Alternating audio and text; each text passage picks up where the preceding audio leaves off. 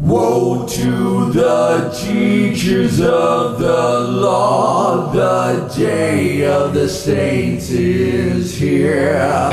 Woe to the Welcome to God News Network, where the saints are rising, where we are here to fulfill the Word of God, the mystery which has been hidden from ages and from generations, but now has been revealed to His saints. Are you a saint? How do you find out? By listening to God News Network and, of course, the Word of God.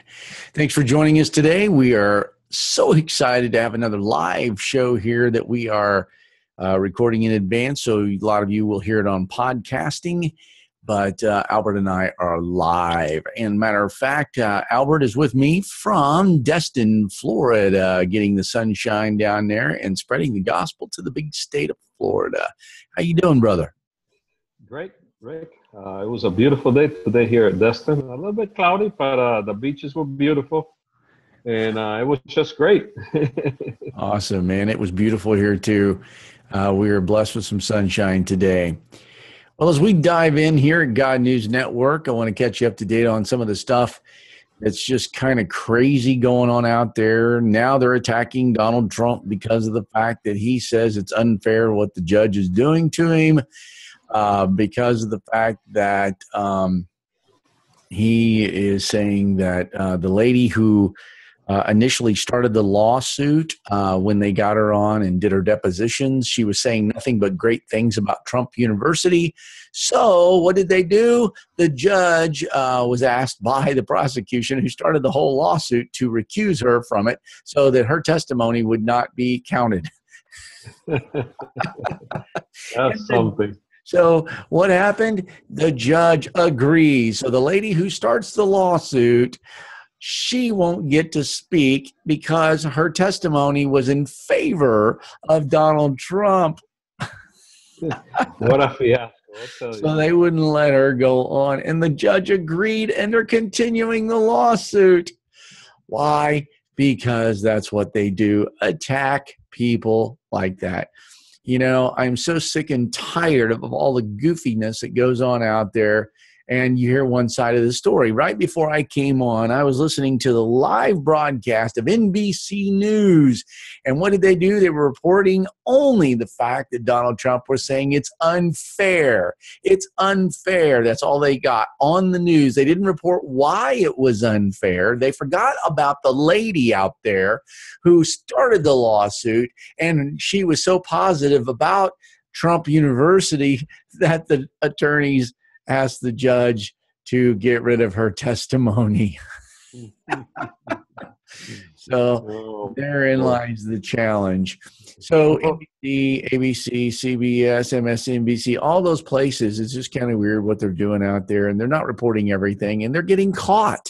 You know, they're finally getting caught. And people, what's funny is they think that we're not smart enough to figure all this out. You know, there's a lot of ways that that we have the ability to gather information. Fortunately, God is revealing that and bringing it all to the top. There's two things that float to the top. One of them is cream, and you can figure out the other one. Donald Trump is floating to the top, even though their goofiness is floating to the top. So well, you know, go ahead. I'm sorry, Albert. What's so strange about all this, Rick, is okay, you know, most of us think that Trump is not a Christian. There's been a lot of Christians saying that he's not Christian, but there's been a lot that do say that he's Christian. But regardless whether he's Christian or not, that's God utilized people who were not Christians all the time. And not just that he utilized them, it's that people who are not Christian are not blind. They could see a system that have come to a mock. And just because he did it or other people have doing it doesn't mean that he can still say this is wrong and I want to change it. And he's capable of changing it. You know, it's so funny that they talk about all the time. They bring out Trump and that he did this and that he did that and how evil he is and so forth. Even, you know, well-meaning Christians come out and say that. But, you know, it's so funny that I haven't seen any of those Christians or any other stations coming out and talking about the corruption that's going on in Washington, D.C. All those Exactly. politicians being paid. I mean, that's evil too. That's even worse. That's worse. Because those people were supposed to represent us, and they're not representing us. So, you know, when they talk about corruption, I wish that they will also focus on the other side, that 70% of the American public has come out and say that Washington, D.C. is corrupted. They don't come out with that. I wonder why.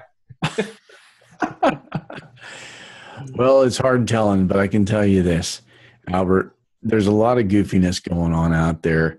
And it's just one of those things where you don't have to be a Christian to see it. You know, just like, for example, there's a lot of Muslims out there who believe what ISIS is doing is wrong. Yeah. And, you know, they're devout, loving people. And there are a lot of people who are Hindu that are seeing what ISIS is doing is wrong. You don't cut off the head of innocent children. You don't do those kinds of things. You don't blow up innocent people. There's just a right and a wrong. There's a good and an evil that does exist, and they both exist.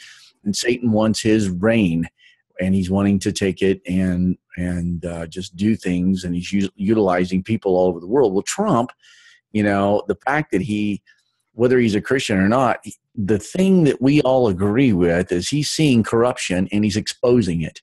And they don't like it because they've had this power all along, and they can do whatever they want to do because they're the media. Hey, we'll just twist it here. We'll twist it there. Make it spin a little bit, you know, so that it comes across like this.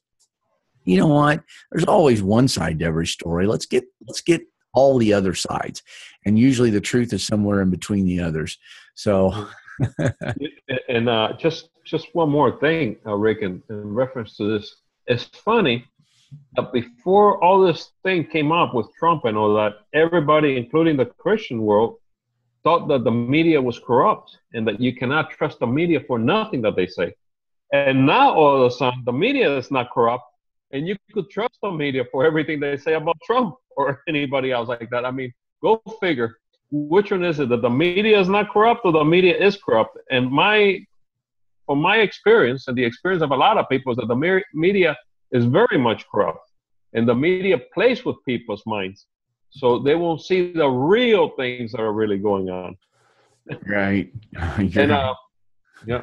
Now, you know, coming to the subject that we were going to come up with, you know, talking about the law and about salvation, Rick, and what you talked about the Muslims. You know, like we've been talking about for a long time, that, you know, people, especially in the Christian world, do not see a tie between the Muslims and the Christians. And there's very much a tie, because if you remember, those two people were brothers. They came out of the same father. And if you see the Muslim religion, everything is just about, you know, all the way down to Moses, you know, and the law and everything is down the line the same way. So what the Christian world and the Muslim world are both seeing is Satan continuously using the law and people of the law to create havoc. And you will be able to go back in history, and you will see this havoc created even by Christians themselves. You know, the law, if we do not come to an understanding of what the law was and what was its purpose, we will completely be lost as to what's happening now, as to what happened in the past and everything, because we won't be able to see to the extent that people are blinded towards the law and trying to observe something that could not be observed by anybody except for God, because he is the only perfect being that could observe the law. You know, there's no other person that could observe the law. So Christians and Muslims and all people around the world, all kinds of religion, they pick and choose laws. And even the laws, it's so funny, because even the laws that they pick, they can even themselves, comply with them. Look at what was happening in Africa. I mean, it's almost a shadow of what happened in the Bible with the Hebrews. They kidnapped, as you remember, about a year ago, they kidnapped all those little girls from that school. So what do? So they could go around the law and say that they observe the law. They marry them, right? Right. And then when they get tired of those girls, they divorce them. So another person will get marry them. So they're saying that they're abiding by the law, but you know that that's not the way the law is. They're just picking and choosing and adjusting the laws as they think that the law is. But they neither could observe the law as they think that it is, nor do they observe the law as to the intention of the law. You see, so they're not doing nothing with the law. They're saying that they're law abiding, but they're far from law abiding. And so it is. That's the nature of this world. Well, and speaking of the nature of this world, there is a real evil nature going on out there when it comes to some of the things that are happening. You know, True News reported something really interesting about the New World Order using the satanic ritual to unveil Gothard Train Tunnel. Because of the overwhelming response to the article and the associated video, True News has been inundated with immense surge of traffic to its website. This was an incredible video about Switzerland unveiled the world's longest and deepest railroad tunnel with a deeply occultic satanic ceremony. At the Gothard Train Tunnel's northern portal in Switzerland, hundreds of dignitaries, including Italian Prime Minister Matteo Renzi, Switzerland's President Johann Schneider-Ammann, Germany's Chancellor Angela Merkel, France's President Francois Hollande, or whatever, how you pronounce his name, attended the Illuminati ceremony, or Illuminati-esque ceremony. The Gothard ritual was split into two separate events, one for elite dignitaries inside the tunnel and the other outside for the thousands of public attendees. Both were laced with graphic demonic symbolism and broadcast live across the world through RT, BBC, and other major European outlets. And the indoor ceremony followed a similar yet scaled-down version of the outdoor ritual and was coordinated by German director Volker Hesse. The ritual, dubbed by BBC as lavish performance, was originally intended to represent various aspects of Swiss culture. It included 600 dancers, acrobatic, dramatic actors, and cost them a roughly $8.9 million. The performance began with a cohort of miners dressed in orange jumpsuits marching like zombies toward the tunnel's entrance depicted on a video screen.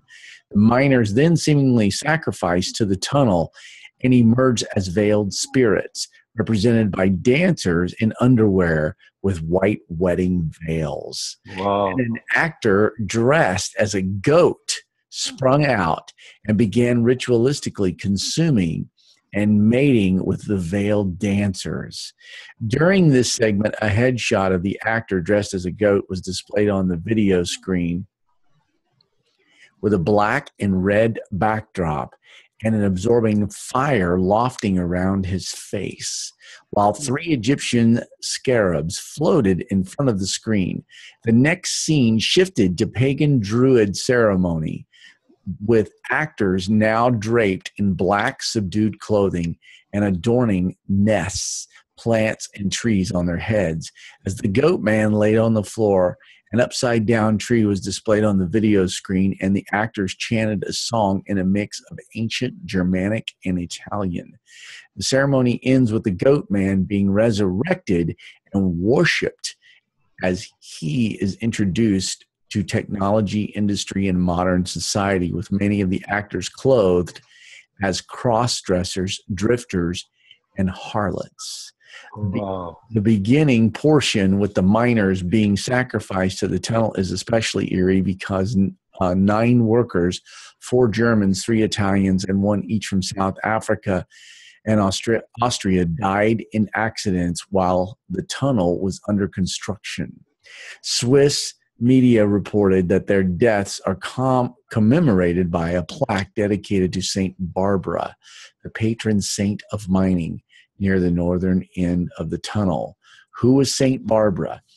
She was a 3rd century Christian martyr who was beheaded for her faith during the Roman occupation of Nicomedia. In the story's oldest form, recounted by author C.E. Gregory, Saint Barbara was promised by her father, Dioscuros, to marry a very prosperous man with the goal of increasing their family fortune. At first, Barbara asked time to reflect. Following her father's return from a long journey, Barbara explained to her father that she was a Christian and did not wish to marry. She had already removed the different images of pagan gods from her living room and quarters and replaced them with crucifixes.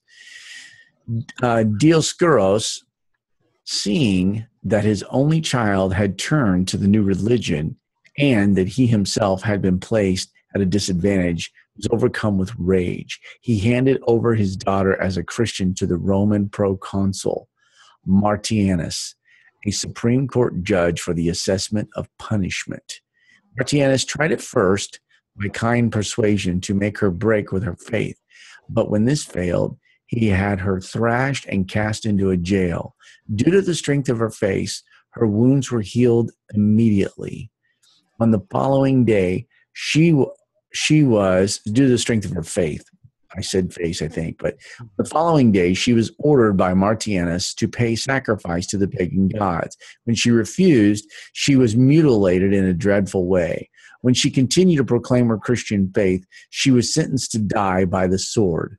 Barbara went to her place of execution in cheerful ecstasy with her enthusiasm for her true faith. Her last wish was that God, through her experience, help all those confronted with the unprepared for a sudden untimely death. Dioscuros was so outraged that he himself severed his daughter's head. Immediately following Barbara's death, a terrible thunderstorm arose. As a punishment for monstrous crime, Dioscuros was killed by lightning. There are many churches, mines, works, art named after or produced in remembrance of Saint Barbara. One example of note is Barbara Cathedral in Cuttersburg. And this was a satanic ritual. I mean, there's no other way around it.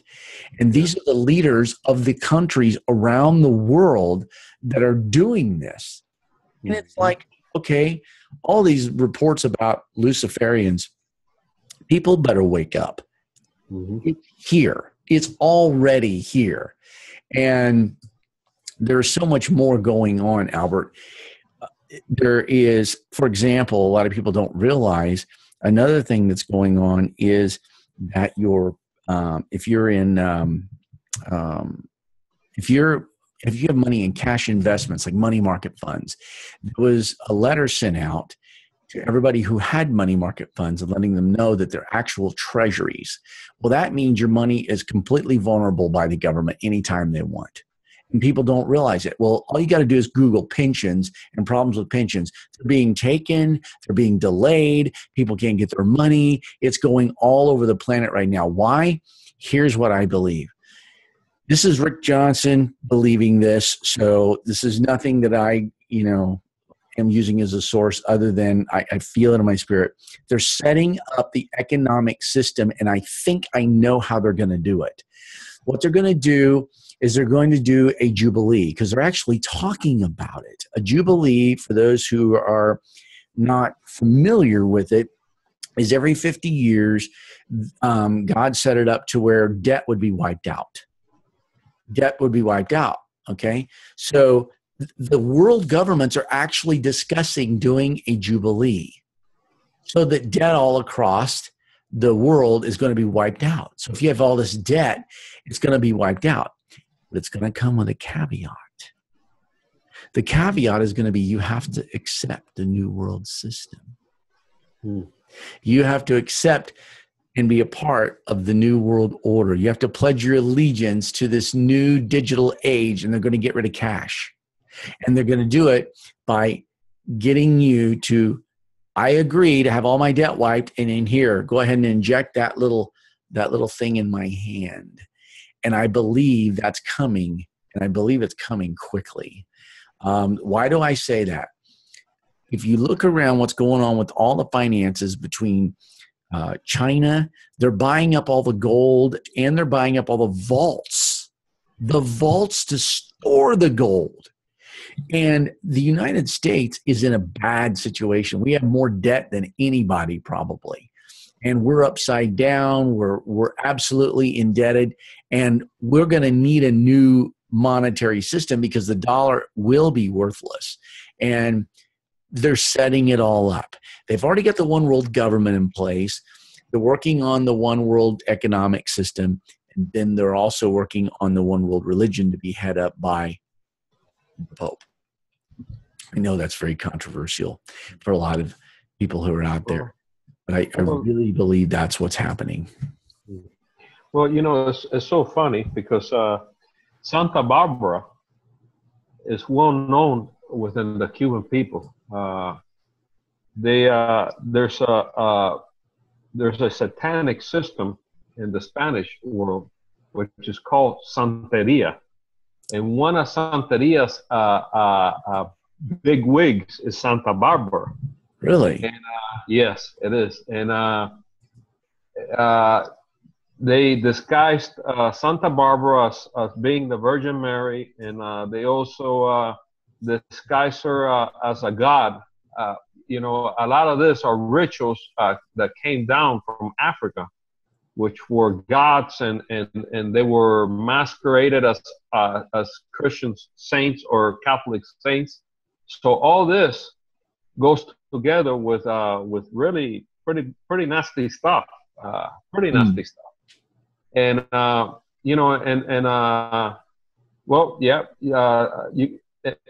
it's there's different goddesses, and there's like a god called Chango, which it's satanic wow, stuff, real satanic stuff.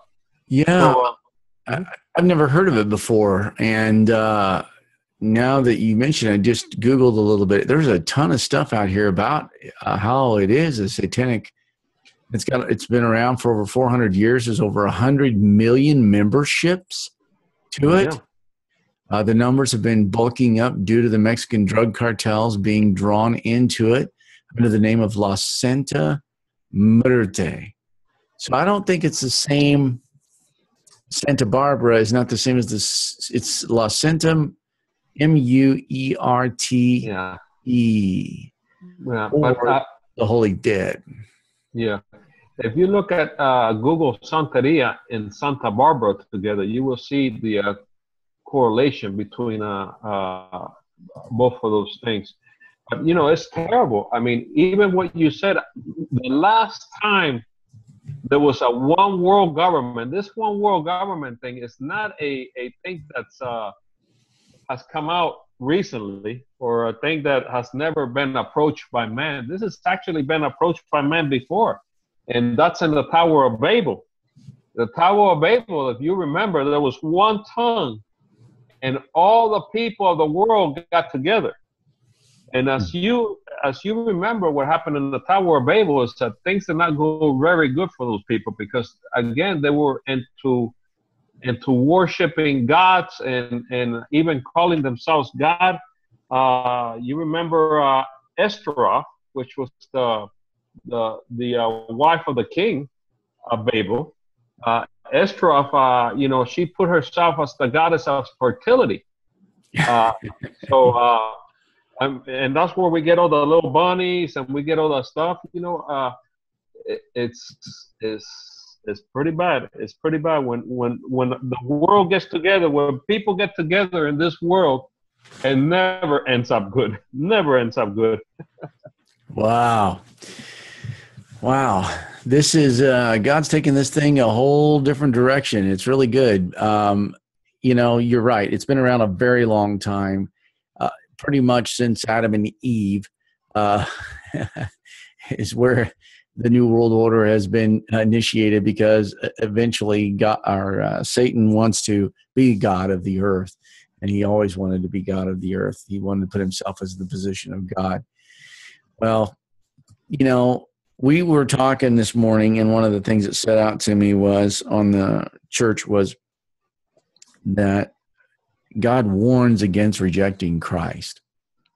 And, I found also in Hebrews 10:26, it warns of those who reject Christ. And it says, for if we sin willfully after we have rejected the knowledge of the truth, there remain no more sacrifice for sins. This is a very bad translation right there. I think that translation is not really good. And the actual sin they're talking about there is the sin of apostasy, which is the sin of unbelief. For if we choose to have unbelief after we've received the knowledge of the truth, there remains no more sacrifice for sins. So if you don't believe that Christ was enough, that's really what he's saying. But a certain fearful looking for judgment and fiery indignation, which shall devour the adversaries. He that despised Moses' law died without mercy under just 2 or 3 witnesses. Of how much more sore punishment, suppose you, that shall be thought worthy, who hath trodden under the foot of God, or under the foot the Son of God, and hath counted the blood of the covenant wherewith he was sanctified, an unholy thing done despite unto the Spirit of the grace. If we read that in kind of a newer version, it might make a little more sense because of the way they wrote it there. Anyone who has set aside the law of Moses dies without mercy on the testimony of 2 or 3 witnesses. How much more severe punishment do you think he will deserve who has trampled underfoot the Son of God and has regarded as an unclean the blood of the covenant by which he was sanctified and has insulted the Spirit of grace? So all these people who are doing these satanic rituals around the earth, they're flat out, number one, rejecting Christ. That's they're actually pledging allegiance to Satan. I mean, let's just get it straight. But even more so, if you're let's say you're a professed Christian, but you live by the law of Moses and you're trying to hold yourself up by your works, or you're a pastor and you're teaching them that they have to hold themselves up by their ability and their works. What's the difference? There's really no difference. Rejection of Christ is a rejection of Christ, no matter how religious it looks like, or no matter how demonized it looks like. It doesn't really matter, because when you reject the Christ, the account towards you is rejection. Like we have said before, man is not going to be out there judged by God by his works, whether good or bad. He's going to be judged by the rejection of Christ. Christ himself said that if you accept me in this world, I will go and pronounce you in the other world. If you reject me in this world, I will not pronounce you in the other world. I will not call you out as one of mine in the other world. Right. So it's a clear rejection, no matter how it is. Whether it's a religion, and let me tell you, 99%, or let's say 95% of the rejections that are going to be judged are rejections really of religious, standards. Because yes, there'll be some people that will be rejected by Christ because they're not religious, or just like they had that march in Washington D.C. This week, atheists. Well, those people, they're going to be they marched out and they don't believe in God and they don't believe in anything. But let me tell you that atheism is a religion. They do believe in something. But you're going to have those people judged, and you're going to have the religious people judged right next to them.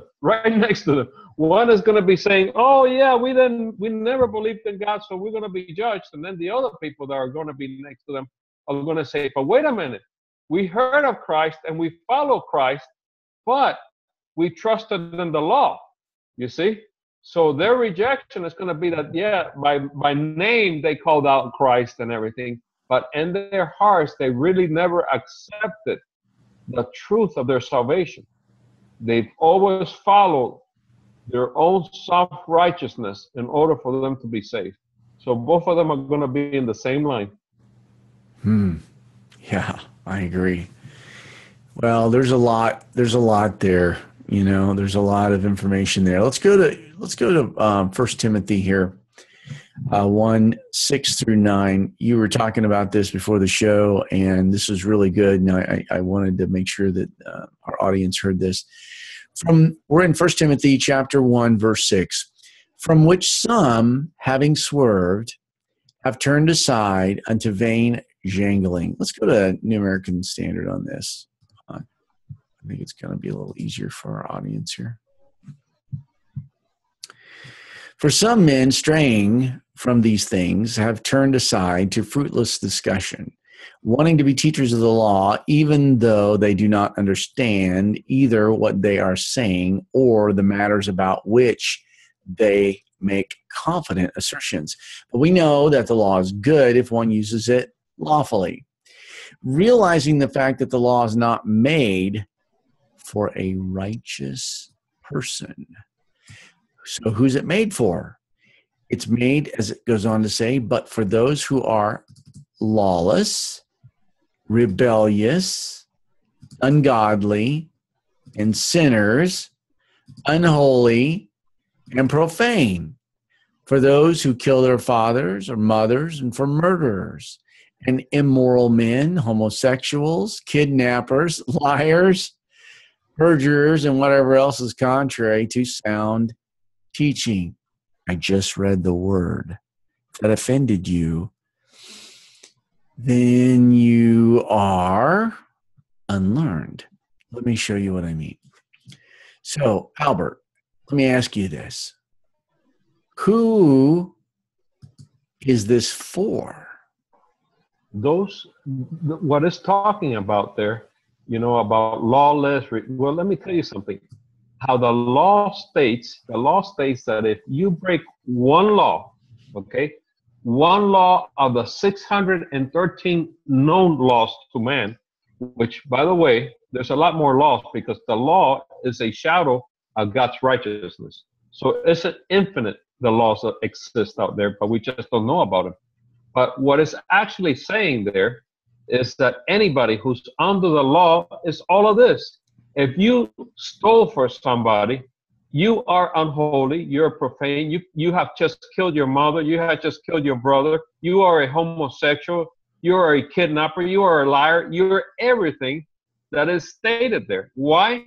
Because if you break one law, you're guilty of all the law.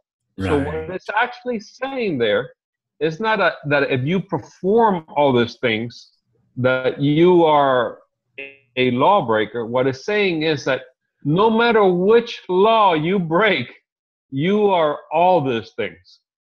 You're all these things. Because you broke one, right? Because you broke one and you're guilty of all of them. So those of you who think that you're under the law, that you're so-called morally pure, and you go and laugh or protest a homosexual or a person who just killed somebody, you could put yourself in that little boat too, because according to the law, you are as guilty as they are for the same law. Ain't that something?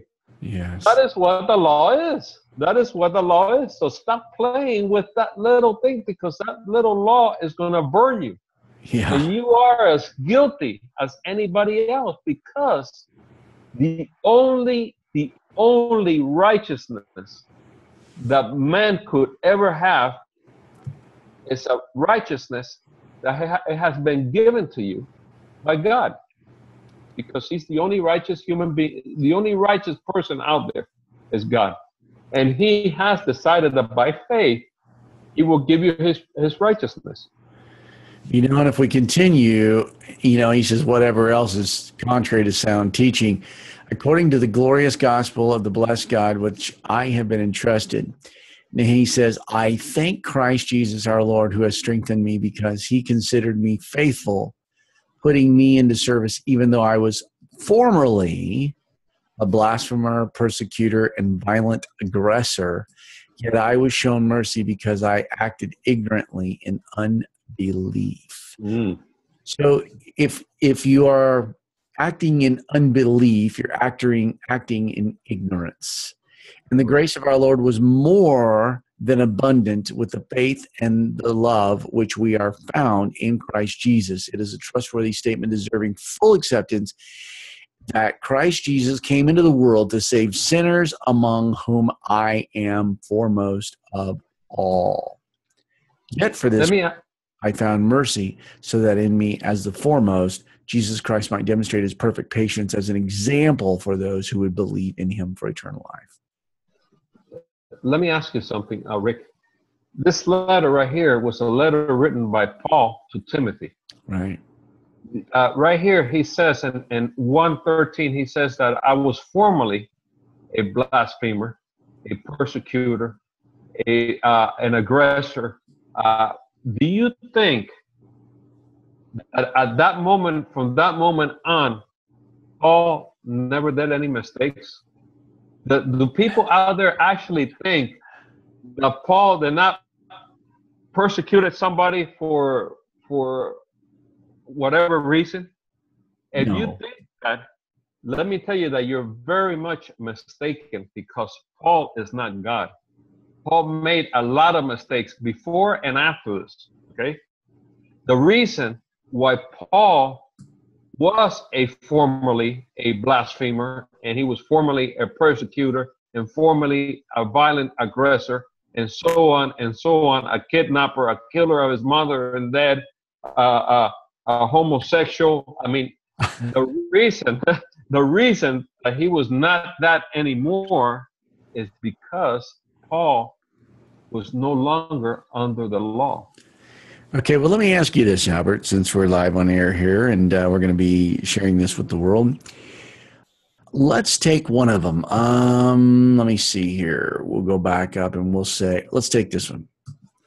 Person who's homosexual, then they accept Jesus Christ, but they don't stop the physical act of being with someone of the same sex. Where do you place those people?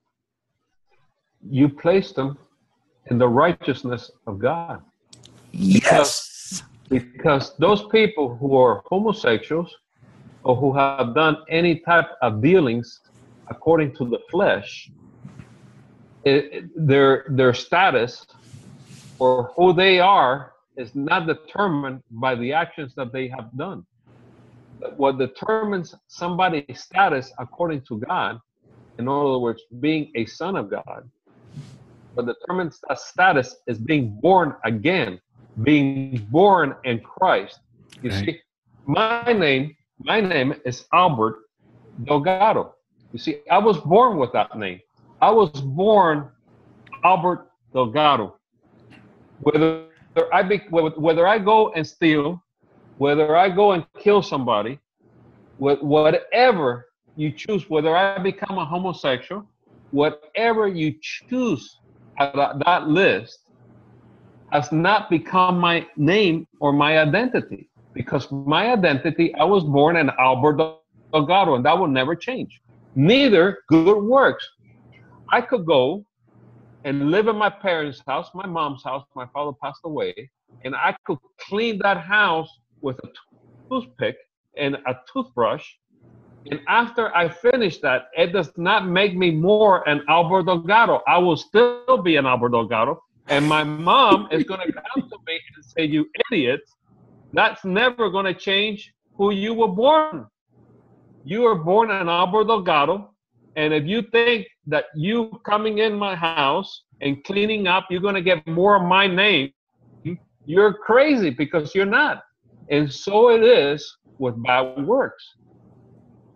Because, again, what determines who you are, your identity, according to God, because the identity is not really according to men, it's according to God. He's the one who decides everything. According to God, what determines your identity is your faith. It's your faith in him. He says it in many places that those who are born of God carry his seed. Now, that is a very interesting thing, and that's in First John.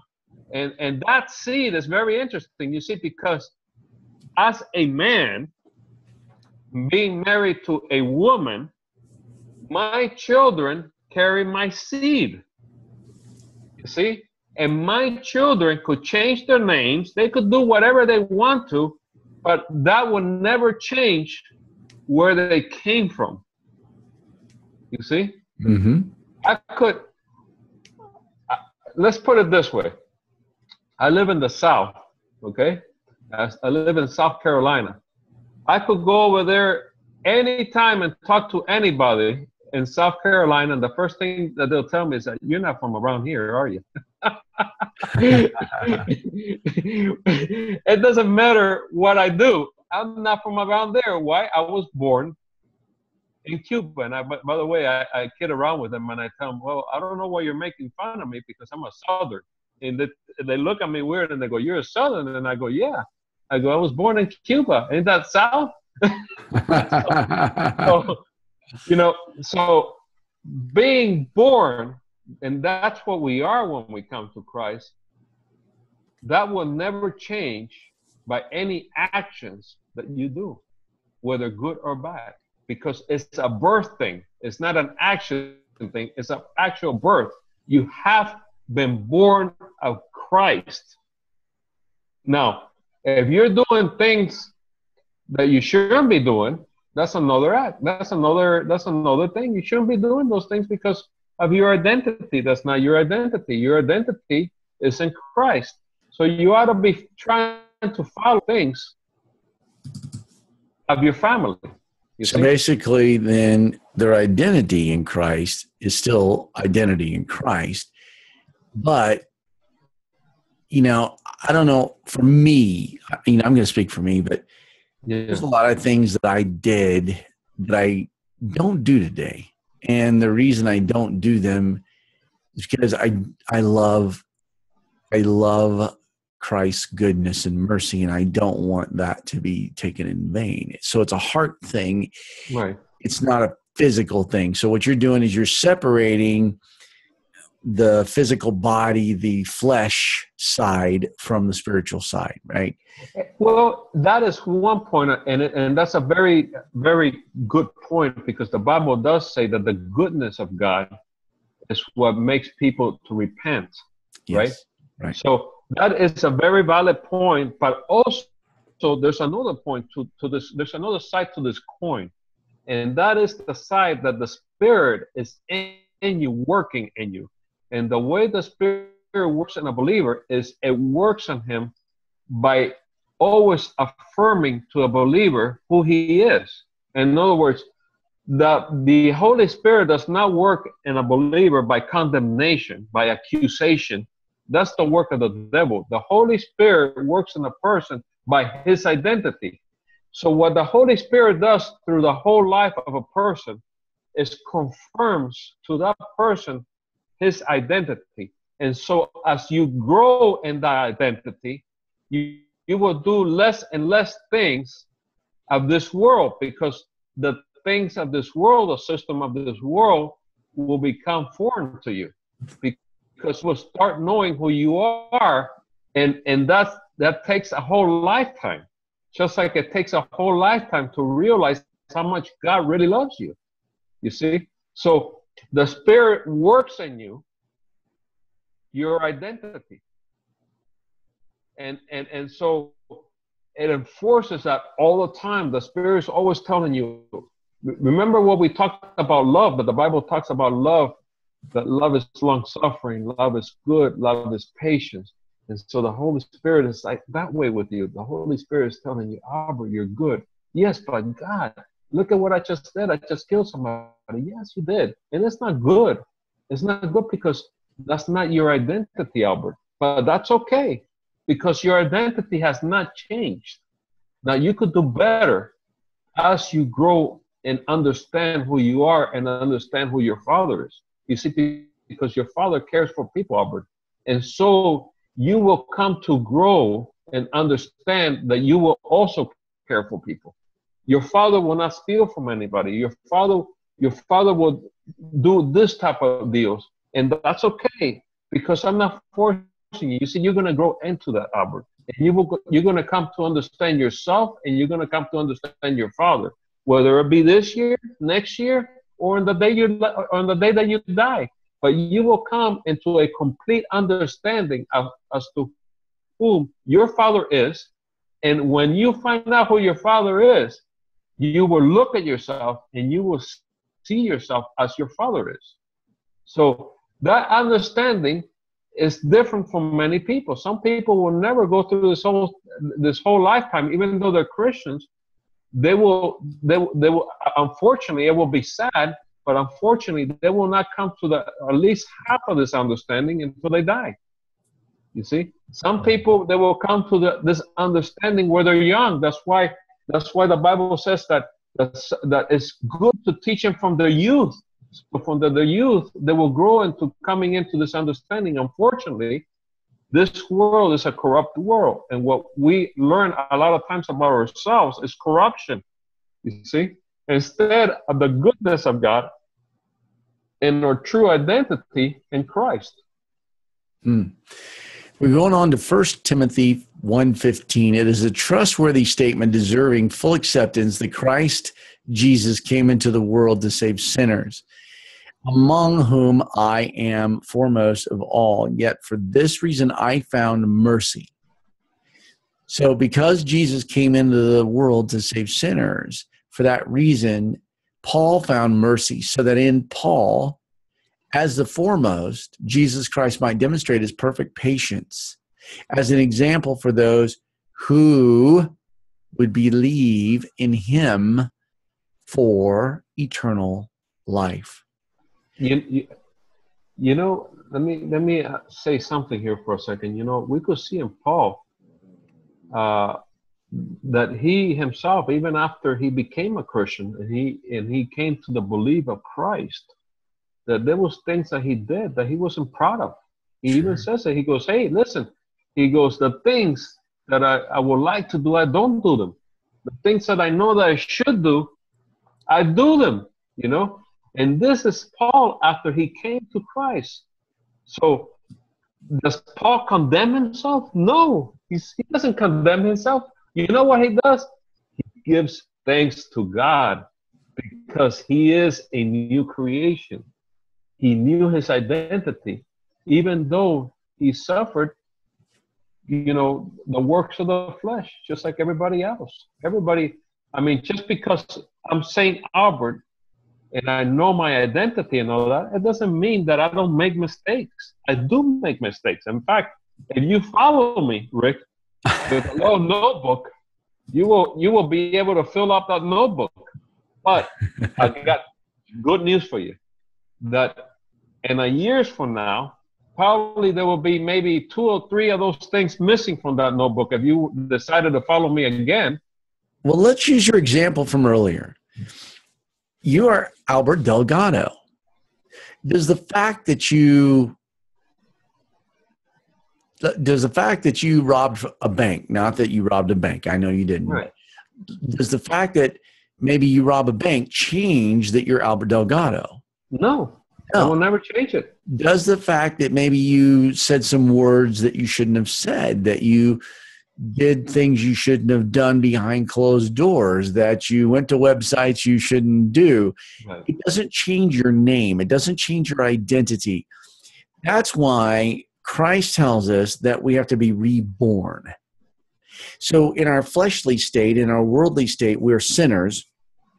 And then once we're reborn, we have a new identity. That's why this is all about the sun is rising. The sun, as you mentioned earlier, is different than the enemy, Satan. Satan condemns you. Look what you've done, because he has the law to hold you up against. Once you understand the law is abolished, now there's no more tool that Satan has to hold you up against. Once you've accepted Christ and you realize that there's no more law, then are you saying that I can just go out there and do anything that I want to do? Well, that's the exact same objection that Paul got in chapter 6 of Romans. And he says, by no means. The real question isn't, now you have the freedom to go do what you want to do. The question is, do you really want to go hurt people in your heart knowing you've been forgiven everything? Mm-hmm. Do you really want to do that in your heart? The answer is no, obviously. And if you're reasonable at all, if you're some evil little spirit, then first of all, you can't even say, I accept Jesus Christ as my Lord and Savior, because you can't do that if you're an evil spirit. You have to confess him. But we're going to go to 1 Timothy 4. But the Spirit explicitly says that in latter times, that would be today, some will fall away from the faith, paying attention to deceitful spirits and doctrines of demons. What did we just start this whole show off with? What was going on overseas when they did the tunnel? It was a Luciferian demonic demonstration that was happening there. Okay, that's why we're in latter times. By means of hypocrisy of liars. What is the word liar? The Bible tells us that the word liar is those who do not accept Jesus Christ as their Lord and Savior. Those are liars. Seared in their own conscience as with a branding iron. Men who forbid marriage, advocate abstaining from foods which God has created to be gratefully shared in by those who believe and know the truth. Wait a minute. You mean I don't have to abstain from that food anymore that I was supposed to abstain from, that I was told that I had to abstain from on Lent or whatever else day that I've got to abstain from? No, it's meant to be gratefully shared. God loves you. He says, eat, be merry, have fun, enjoy life, because I paid for everything for you. And it says, for everything created by God is good, and nothing is to be rejected if it is received with gratitude. So just be thankful that you've got all this stuff, right? For it is sanctified by means of the word of God and prayer. That's why it's important, I believe. I think it's not a ritual, it's not a requirement, but I think it's important to pray, because there's so many poisons in the foods today. That's why the Bible tells us, as a Christian, you can eat poison and it will not hurt you. It says that in the Bible. It tells us that. Very interesting. So by praying over your food, you have supernatural intervention and the food is purified. In pointing out these things to the brethren, you will be a good servant of Christ Jesus, constantly nourished on the word of faith and of the sound doctrine which you have been following, but have nothing to do with the worldly fables fit only for the old women. On the other hand, discipline yourself for the purpose of godliness. We could get into that some other time, but we're running out of daylight. For bodily discipline is only a little of little profit. So there's hardly any profit of body discipline. I think it also says exercise gives you little profit. But godliness is profitable for all things, since it holds the promise for the present life and also for the life to come. Yeah, the body discipline. What they're really talking about there is like people who I lived in Mexico, and there used to be temples in Mexico that the people that were run by the Catholic Church. The people will come for miles in their knees to get up to that temple and misuse their bodies, and those knees, as you could figure out, those knees were all bleeding, and people who whipped themselves to sacrifices. I mean, all that. There is no bodily sacrifice that God will come and tell you that oh, you're being so good to me. That is so good. These are things that, believe it or not, Rick, they're practiced today. There's people that go out and nail themselves in crosses. And they beat themselves with their little whips. And they think that somehow they're sharing in God's sacrifice. and all this has to do with what it's saying there about the torturing of your bodies. You know, uh, there's people that think that they sustain from foods like somehow they're going to bend the hand of God, for God to do something for them, and I understand that the Bible talks about sustaining on food sometimes, which we call fasting. But let me tell you something about fasting. If you read the Bible, you will find out that most of the people that fasted in the Bible weren't even fasting, not even a day. It was hours. And the reason why they fasted was so, just like everything else, you cannot do two things at the same time. You could fast from either food or other things. So you're never going to bend God's hands by doing that. The only way you will bend his hands is by trusting in our Savior. Oh, what a great last word that was, brother. Trusting in our Savior, as St. Albert tells us about. Life is God. Life is Christ. Life is in him, not your ability to abstain from food, not in your ability to even abstain from matrimony, it says. But it's in him, totally 100%. We had so many more things we were going to cover, but it seems like this hour goes so fast, even faster than our church hour, brother. But it goes so fast because we dive into the freedom of Christ. He gives us the freedom to discuss his word and to share it with those out there who have a hunger and a desire to know more and to love and to have love. Keep in mind, you are righteous. Join us as we share the gospel all over the world at God News Network. Tell your friends about us. We're here each and every week on Sunday live. You get to listen to us at 8 p.m. GodNewsNetwork.com, GodNewsNetwork.com. And if you're looking for a church, one of the things I want to let you know is Saints Without Walls. We have launched, is now growing. SaintsWithoutWalls.com, SaintsWithoutWalls.com. It says join by video, but keep in mind, we can't see you. Only you can see us, for it is in a webinar type fashion. But join us. We want to share the greatest news that has ever existed of all time. And remember, you are righteous, you are a saint, and you are holy. For this is the mystery that has been hidden for ages and from generations, but now being revealed to you. For you are a saint. Brother Albert, it's always a pleasure to have you on. Thanks for partnering with me on this journey and this destiny we have together. Be well. Have a beautiful day.